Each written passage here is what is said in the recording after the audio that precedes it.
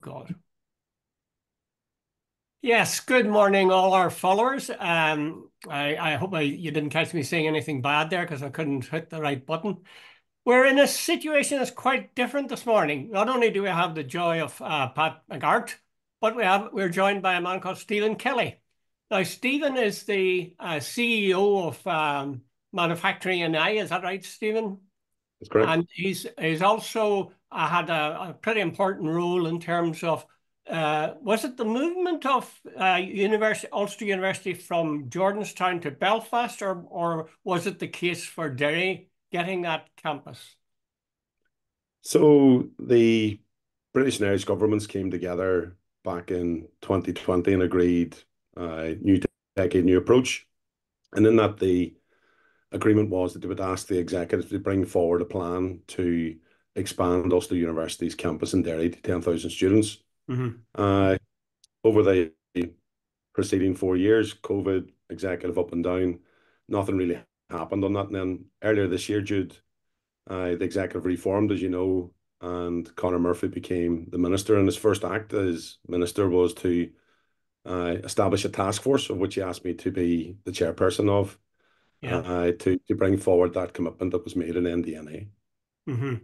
And I mean, as I understand it, but maybe I'm wrong, 10,000 new students or 10,000 students that's a target that won't be met in Derry. Is that right? No, it's not right. Oh, okay. Uh, That's what you're here the for. that's what we're here for. The task force was established to meet that commitment. What we've done, Jude, and yourself and Pat have probably read over 1 million reports between yourselves, but we were tasked with bringing forward an action plan before the end of the year. But we decided that we were going to record what we'd heard to that point and Mm-hmm. actually move it on a bit further. So just a couple of weeks ago, we published our interim report, which records what people have told us, both the department, the university, and a variety of other partners. And we've moved it further forward by making almost about 30 asks of Conor Murphy and his department, asks of the executive, asks of the Irish and British governments, asks of others in order to meet that target. Yeah. Uh, Stephen, Stephen, no, I just go ahead, Pat. You go go on. ahead. I was going to. No, Stephen, no, like, by the way, let's get something on the record. This is a contentious issue in Derry, but so I want to put something on the record. Your personal integrity doesn't come into this, and any questions we're asking Stephen Kelly, I know of you, and you're a decent person, and you're a man of honor, so don't take anything And personal. you know his But here's dad the as thing: well. I knew his dad well, but here's the thing: a lot of people in Derry don't trust the University of Ulster. They don't trust the department. They don't trust Stormont. And if you read the utterances of the Derry University Group and newspapers like the Derry Journal and so on, as you know, Stephen, there's a long history of distrust between Derry and Stormont, and for good reason. You're sitting at McGee, what maybe it's 4 and 5 thousand students, and people in Derry look down the road and see Limerick with whatever 20,000, Galway with 25,000, whatever it is. You can know you've heard it all before, Stephen. And Derry sitting with about 4,000 students, and even at that, the University of Ulster won't allow an audit to prove exactly how many are there. So why should people in Derry trust anything that Stormont says or the University of Ulster? I think that distrust is well founded. I think there's been uh, successive governments have said, successive university leaderships have said, yes, we agree with this, yes, we're going to do this, but actually don't do anything actually about it. In fact, there's one of the pieces of work that we've done is actually to look at, well, why have things been promised but never delivered? What are the points of Yeah. failure? Where has the leadership fallen down? Where has the commitment not materialized because people say one thing and either do nothing or do the opposite? So, Stephen, So give us a what couple of we've done, examples of that where they've fallen down, would you? well, in the previous number of specifically to this project, the previous numbers of vice chancellors have said that they agreed with the expansion of the university, but then in reality did the opposite. How They're much did they say how much they wanted it? Did they have the 10,000 figure in mind, or was it something else? It was 9,200. It was Uh-huh. 9,200 which was a number that they said that they accepted, but Would you have actually the accepted action, that? Would you see that was fair enough? no, is the short answer to that. Hmm. But it's all very well to say things, but it only really matters when you do things. Yeah. So what we decided to do was go about actually understanding a couple of things. One is where are the singular points of failure, identify what those were, and ensure that actions are in place to stop that failure being repeated. Mm. The second thing we did was to look at every piece of evidence that had been provided that made the case for Derry. And every single document that was produced up until now was all about why and nothing about how. So if you're doing an action plan, if you're delivering a project, whether it's a project in your garden or whether it's developing a university to 10,000 students, you need to plan and put in place the resources that are required in order to deliver it. So that's what we've been busily doing for the last number of months. Commitments were made by vice chancellors in writing and in public, but actually it never moved beyond just the control of the vice chancellor and everyone else. So what we've started to do is actually build the structures in place that beds this in. So it's not just about getting it started, but about trying to make it sticky. So step through this just to kind of demonstrate this for you. NDNA was a commitment that the British and Irish governments made. It was never a commitment that the executive made. Hmm. We now have a commitment in the programme for government. It has a couple of offending words which will be changed, and that will be more solid. We have asked that our report, and more particularly our action plan, which we'll publish by the end of the year, is actually the programme for government commitment. So now it's an entire executive commitment. The second thing is we asked the department to tool up to create a team. So there's a team of people, a brand new division within the department whose job it is only to work on the expansion of this university. The Mm. third thing is take this away from just the current vice chancellor of the university, whoever that may well be now or into the future. The university themselves have established a team for the first time. So it now is something that's bedded in to all the structures that are required in order to ensure that you get some sort of delivery. Mm. So is Yeah, it good? Stephen, Is it? another one of the things is that whole thing about scrutiny, you've just hit on it there, and that's what brought it to mind. In the south, they have the Higher Education Authority and so on. And the south, everybody looks to the south now because it's delivered big time. And they started a university down in Limerick about, what, 30 years ago, and it's now far, far bigger than McGee. Letterkenny, Sligo, and Mayo all got together, and it's now the Atlantic Technical University. In fact, Letterkenny only became a university, what, a couple of years ago, and it's already got, apparently getting, or has got a veterinary college. You know, people are sitting saying, like, in the north, there is no scrutiny body. The universities do as they please, when they please. And so, Stephen, here's what I'm really getting at. How come Belfast is 93 or is it 83% of the third level students has got about 93% of the capital spend and infrastructure spend, and Derry sitting with absolutely bugger all. And people are sort of saying, wait a minute, Stephen Kelly might be a very decent fella, and we all know his dad played for Derry City and a great family and all this. But has Stephen been sent to do a job to sort of blow smoke our direction, say he's going to deliver? That's a problem as this whole thing because of the history, Stephen. Could you Yeah, history, and we cover. go Sorry, ahead, Jude, go Stephen? ahead. Go ahead. Go ahead. Yeah, we cover this in our interim report, where we say and we remind people of the commitments that they've made, and if they wish to maintain their integrity beyond this point, then they need to stand up and deliver on this stuff. Just a point of clarity: this isn't my report. This is a report of the task force. That includes the trade unions. That includes the community and voluntary sector. That includes the business community. That includes people on a cross-border basis. That includes officials in Dublin as well as officials in Belfast. So that isn't Stephen Kelly's report. And if people are serious that those people aren't serious about getting this job done, then I can understand skepticism, but they're really talking about the integrity of the whole of civic society in the Northwest. Uh, And that's unfair and it's uncalled for. You're well, absolutely correct. There should not be 83%. And in fact, in some of the numbers, I think those numbers are worse than what they look at, actually closer to 85%. That does not serve the North well. They have the concentration of our university students within 2 square miles in Belfast city centre. mhm. Doesn't serve my members and my day job in the Northwest or in Mid Ulster or anywhere else in the North. Doesn't You serve said, serve Stephen, them that the well. executive have committed to this. Has the Ulster University committed to this? They have. Well, So have in they our said what report, courses they're going to put in place?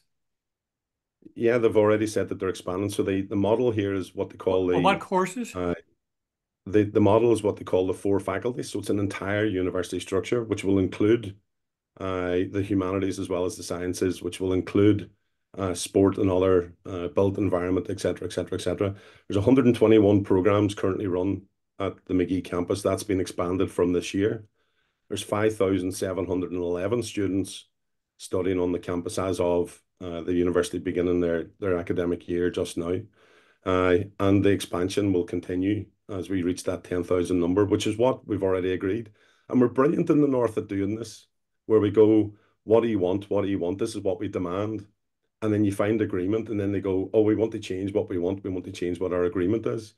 We're very much seeing this as a stepping stone. As Pat has rightly said, there's cities elsewhere on the island that have significantly more they have a bigger student population. Derry's ambitions are higher than 10,000, and rightly so. Our job is to create a new floor rather than creating a ceiling. That's our job, and that's what we're trying to do. No, in 2006, I think there was a report, if I remember correctly, Stephen said the the focus of expansion should be on McGee only. And then suddenly 300 million gets spent on a new campus in Belfast. By the way, a campus that I don't ever recall that there was a campaign for or anything, but suddenly it seemed to be developer led rather than academic led. Is sure the whole problem could be in Derry, something similar that there's all this thing, there's no accommodation for starters. There's only 5,000 students. So, like, what comes first? Is there sort of a question of build it and they will come, or what's happening?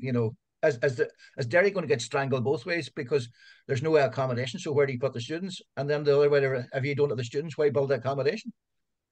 So it's both of those things should run coterminous.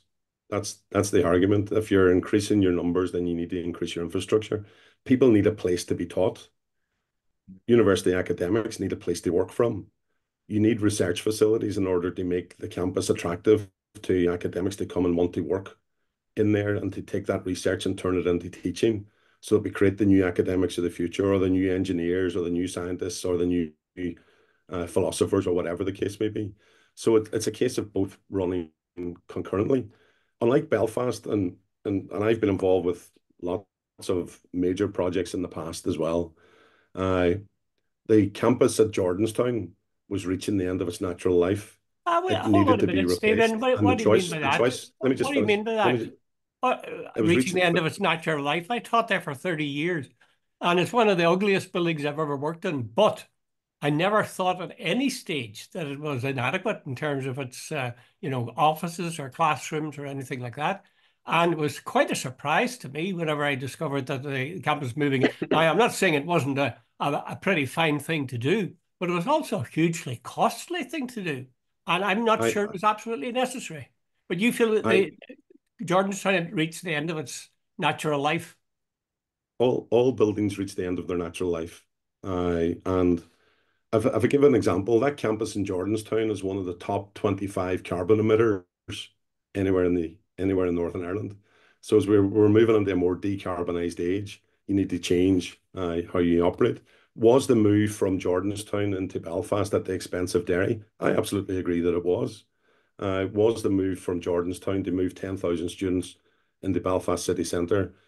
Uh, did that overtake what other commitments were in terms of the development of the Northwest and the development of the McGee campus? I absolutely agree that it was. Uh, but we can't dwell on what happened in the past. We Mm, can only mm. dwell on and we can only work towards what we want to do in the future.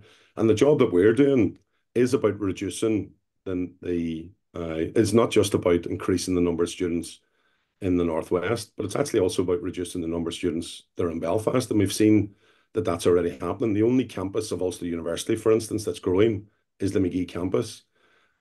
There's 1,000 less students in Belfast this year than there were 2 years ago. Those students have been moved into the Northwest, and that journey will continue. And equally, there's roughly about 885 Irish students that travel from the south to educational institutions in the north. We're likely to see that continue to grow, particularly as the cost of accommodation and other factors in Dublin in particular uh, are becoming an increasing problem. But deal with the student accommodation thing as an example. What you're seeing in Belfast, that part of North Belfast, is private led investment people seeing an opportunity and going for that. Derry has a housing problem, full stop. There's 7,500 people on a housing waiting list. We also have an increasing student population, and that's an opportunity rather than actually a problem.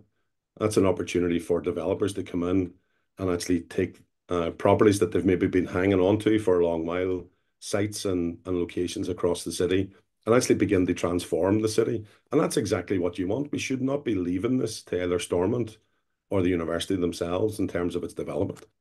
But surely you said earlier on that the executive had already sanctioned this, and now it was official. Are you suggesting that it's not really official, that there are people who are got to buy into it, otherwise it's not going to happen?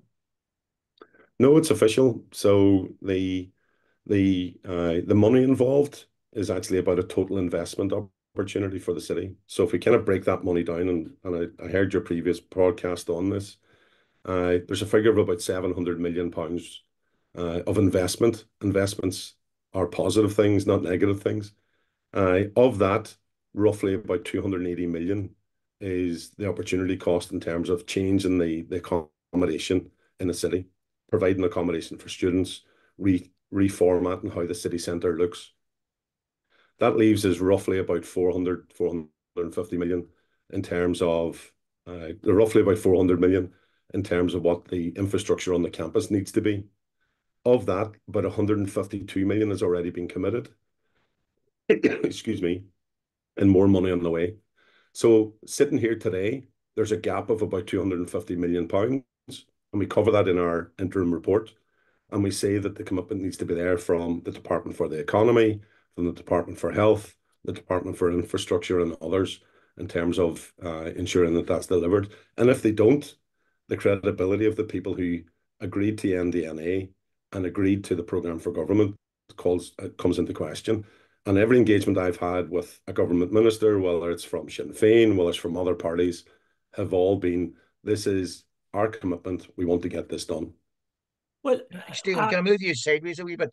I've read quite a lot of stuff from the Derry University group, and they seem less, what do you say? Well, cynical is probably the word about government commitments. In fact, they point to the Royal Irish Academy, Jerry McKenna's report or findings recently.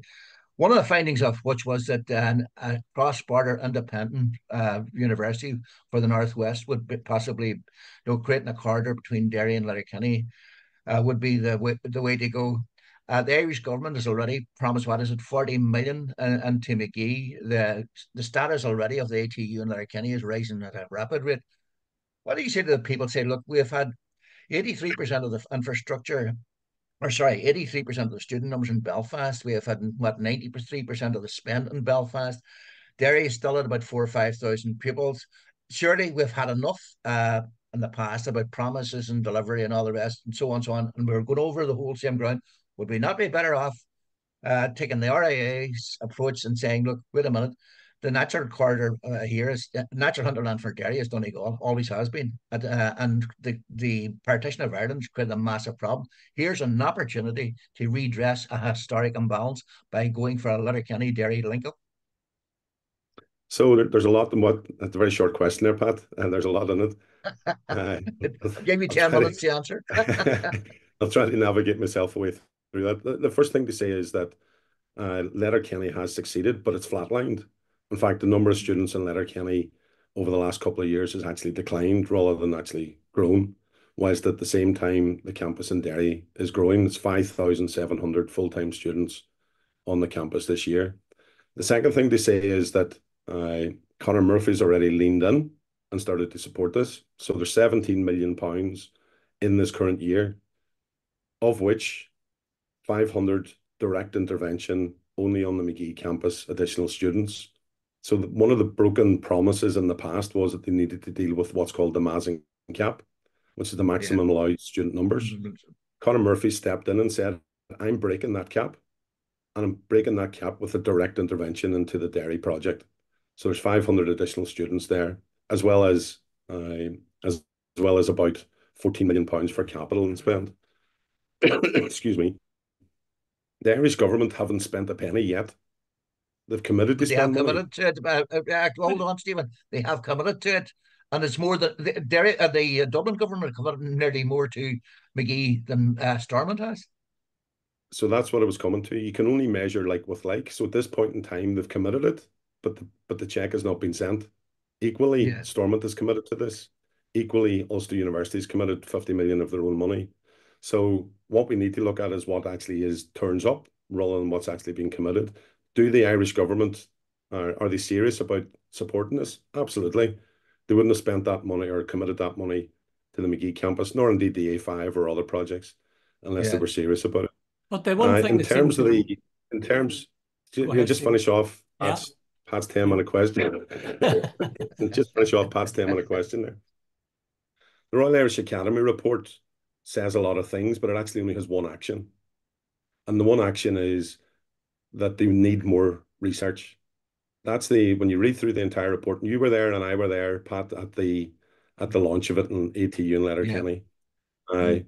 That's the action. And at this point in time, neither the Irish government nor Stormont has been asked to actually carry forward that action.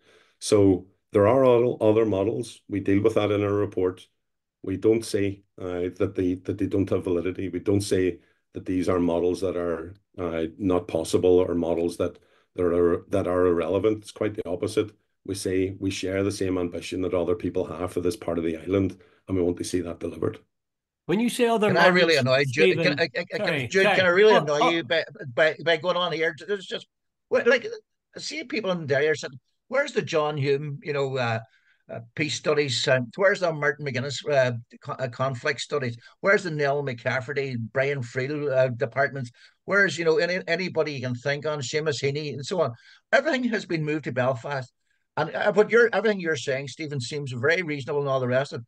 But the historic thing, and if you read Garrett Harrigan's book about what's gone on in the past, the RAA came along with a report and says, look, wait a minute, the best thing for Derry is a link up with possibly Letterkenny, Sligo, Mayo, Galway University, not a link up with the UU, where it's been historically the most one-sided relationship in history. Sorry, Jude. So, so Okay. again, a couple of things on that. So the author of that report actually reduced proportionately the student numbers in Derry in terms of that campus model. So that's the first thing to say. Second thing to say How do you is, mean? How do you mean, Stephen? Explain that so for me. so the report author for the RIA, the Yeah. number of students proportionately in the Derry campus reduced rather than increased. In the light That's the of first the thing. report of the RIA, No, in under his leadership. So that's the first thing to say. under his Second thing to leadership. say is, Sorry, how do you No, mean Stephen, his don't understand leadership? that. What do you? so How do under you mean? the author of the report, the RIA report, Yeah. Professor Jerry McKenna, when he was Vice Chancellor of the university, proportionately the number of students studying at McGee in terms of Ulster University reduced rather than grew. Yeah. So But we got to work on the basis of what's uh, real here and not what ambitions are. Second thing to say is the RIA report, the second one, which develops out from the first report they done, talks about governments on either side of the border funding their own pieces. So we have a commitment of 45 million euros from the Irish government to support the development of Ulster University's campus in Derry, but that report says that they should be supporting their third level education in Donegal and not in Derry. So we just need to be careful what we're asking for here. The last thing to say on this is we are planning on a cross-border basis. We have the chief executive and principal of Atlantic Technical University in Letterkenny on our board. We have a representative of the Irish Department for Further and Higher Education on our board. This is planned on a cross-border basis. Why? Because, as has been repeatedly said, and you know better than most, Pat, we are a single community here. We behave and operate as a single community. 300 yards from where I'm sitting, I get my diesel and I get my milk and I play golf further on down that coast. yeah, I have a sure. sister that lives the other side of that border. We're a single economic community and cultural community here, and we need to plan for education on that basis as well. Well, has the notion that, as Pat and the RIA have projected, the idea of a new university, different from, similar in ways with like Derry City and IFA and the FAI, it has a independent or university, or maybe one linking in with the National University of Ireland. Has that been proposed or pushed? Because that seems to me, if that happened, it would have all sorts of, I think, positive implications. When we were, when I was teaching the University of Ulster, we used to have out centres in Derry, and we used to get students coming across from Donegal. But they always, you got the feeling that they wanted to have their own university rather than ours. And some of them tended to turn to Sligo. But I think this is, I mean, I'm an outsider, but it seems to me a massive opportunity to really put flesh on the bones of an all Ireland future. If you have a university which is thriving, where students come from the south and or from the Irish Republic and from the north, that's going to have an impact. People will see cooperation working and working in terms of the present and the future. And I'm just wondering if your group, Stephen, are pushing for that, or if you are saying, well, actually, what we'll do is we'll accommodate the students from Donegal and so on, but it'll still be the Ulster University campus in Derry. So the NDNA commitment is black and white. It's the growth of the Ulster University campus, including a graduate entry medical school, to 10,000 students. There are students crossing that border all the time. There's staff crossing that border all the time to work in there. Letterkenny has now a university, was a technical college, it's been upgraded to a university. So that growth is important as well. But we're not asked, it's not in our it's not what's been agreed in terms of NDNA, but we say that other ambitions are important, that other models that people have and wish to have are important. I in the task force have been given a job to do, which to deliver what's already been agreed. Anything that's beyond that is up for others, and I may join that campaign once I get this job done. It's up to others to ensure that those new models are brought forward. But at this point in time, there's one report which says we need more research rather than actual. That's the only action that's in that report. What about By more the way, research if on I remember what? correctly, Jerry McKenna of the RAA said McGee will not prosper as long as it's tied to Belfast. And I could be putting words in his mouth, but I'm pretty certain that's what he said, or words to that effect, that basically Derry won't prosper as long as it's tied to the University of Ulster. What say you to that, Stephen? I think all the past evidence has proven that to be true, but we're in a different environment now. And the first reference to a task force to actually take forward this piece of work came from Derry City Council. I think it was back in 2017. I need to Google it again. Yeah, But Derry City Council have been asking for, and that was to deliver what was a previous plan for 9,200 students that was then yeah, upgraded and locked in terms of NDNA. But this is something that's come from the ground up in the Northwest. It's been a 60-year sore that has blighted yeah. the Northwest, Hmm. and we need to get that done. You asked earlier about where's the Hume University, the McGuinness Peace Centre, or the Heaney Library, etc., etc., Or the etc. Dean School of Literature there, or the Neil Yeah, McCafferty School of Journalism. Yeah, whatever those things whatever. are, we have a specific session in our meeting in November which talks about attractiveness. So students are like all consumers. They choose where they put their capital down. They choose which Yeah, shop they go to, which bar they frequent, what holiday they take, what car that they drive, etc., etc., etc. And we've got to make the Northwest as attractive as possible for those. And quite clearly, there's a unique proposition that should be available to the McGee campus, which is our connection with those iconic figures, whether it's in literature or politics or others. And that's something we were very keen to explore, and will come through in terms of our action plan at the end of the year.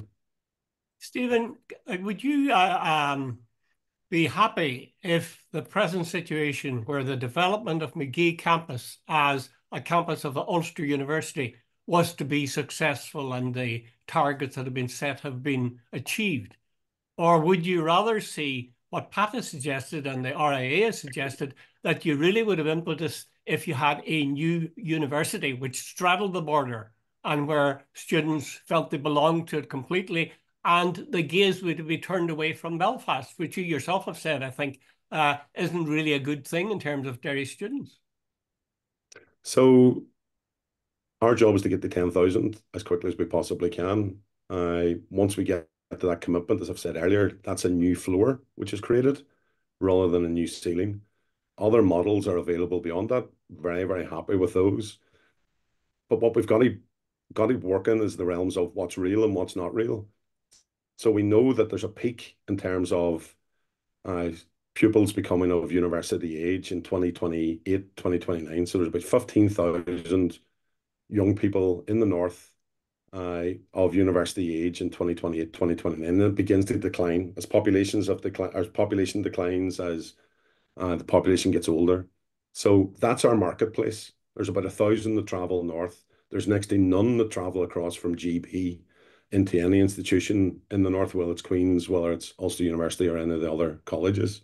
So we've got to work with what's actually available to us.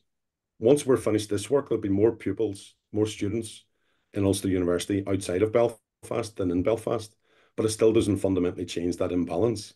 There's other institutions in Belfast, whether it's Queen's University Belfast or others, that will carry the bulk of the student numbers in Northern Ireland. We've got to make sure that Derry and the Northwest become so attractive that people choose and want to choose there rather than the option of going to Belfast, so that we're in that marketplace that people will go and put their capital down in Derry rather than putting the capital down in Belfast. Stephen, if Stephen, you what had would you a say to people choice like the Derry, between Derry the University two, group who, sorry, okay, go ahead, or Pat. Go Jude, ahead, go go ahead. ahead. Keep it less No, than no. 10 What minutes would you this say? What time. would you? Thank you. What would you say, Stephen, to the people in the Derry University group who at this stage have totally lost faith, who don't believe a word UU says, and so on? And they're like, it's quite obvious. They said you've had 60, and I don't mean you personally, that the UU has had 60, 70 years to do something, hasn't done it. In fact, McGee was going down the pan until they started a campaign to up it. And now they're getting all these sort of, you know, this report saying that the X, Y, and Z is going to happen. But there's no scrutiny in the North. If Paul Bartholomew disappears in the morning, and maybe Conor Murphy disappears in the morning, I know you're going to go back to this one, but like, where's it locked in that this is going to happen? And by the way, I notice you keep saying that this is a floor 10,000. A lot of people keep pointing, and I'm going to point it out once again too. Limerick, only up and running about 30 years, way, way ahead of McGee. So you're right. I mean, we're asked. So I'll go back to the beginning of this.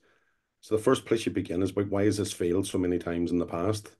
You identify what those single points of failure were, and you put interventions in place to stop it repeating itself. So those interventions are Programme for Government, the investment strategy for Northern Ireland, the establishment of a new division within the department, the establishment of a growth team within Ulster University themselves. It's locked into the university strategy. It's locked into the regional strategy in terms of Derry as well. So there's a series of things that lock this in for the longer term. The second thing is that the scrutiny piece. So I heard Professor McKenna give his evidence to Derry City Council last week, and he said that the role of the scrutineers, and that's not what he called it, but an independent body, would be to advise the minister. All of this has failed in the past because the minister's taken certain choices. So if the minister is advised, but the minister still makes his or her own decisions, it doesn't change anything. It's an additional level of bureaucracy at worst. It could be completely ignored. And we saw that whenever the UK and Irish governments agreed to NDNA, the first action from the then minister, which wasn't Conor Murphy, but another minister, was that they went, oh, yeah, we know this is agreement in place, but we have other ideas ourselves. Okay, So the same sorry, Stephen, thing to will happen with butt an in, but we've independent just got commission. 1 minute, just over 1 minute left. Could I ask you one question? Say in 15 years' time, would you prefer to see a burgeoning, alive, filled with students campus of Ulster University in Derry, or would you like to see, prefer to see a bustling, active campus which would be of a new university straddling the border and including Letterkenny, maybe Sligo as well? I have no preference in any of that. I've a Really? job to do, which is Really? You're you're my you're a job. Derry man. You've no preference for either. My job is to get the 10,000 students as quickly as we possibly can. I know your Once we job get the now, but we're saying 10,000, what your preference would be. once we get to the 10,000 students as quickly as we possibly can, I'll back out at that point. I'm doing this for free, and I don't want to continue doing that for free beyond that point. Where my own position is in terms of what future models look like. The model needs to be laid out. It's not been done so far. There's Very quickly, concepts, Stephen, we're just about to get cut ideas, off. nothing more than that. Okay. Stephen, Well, thanks very much. listen, we'll have to just leave it at that. Thank you very much, Stephen, for coming. You've Thanks very much. introduced us to a world of thought, far more thought than we would have got if it just been Pat McGard as usual. So thanks very much for coming, Stephen. Thanks, Okay. Stephen. All the Cheers. best. See you Talk later. to you again. All the best, Stephen. Thank you.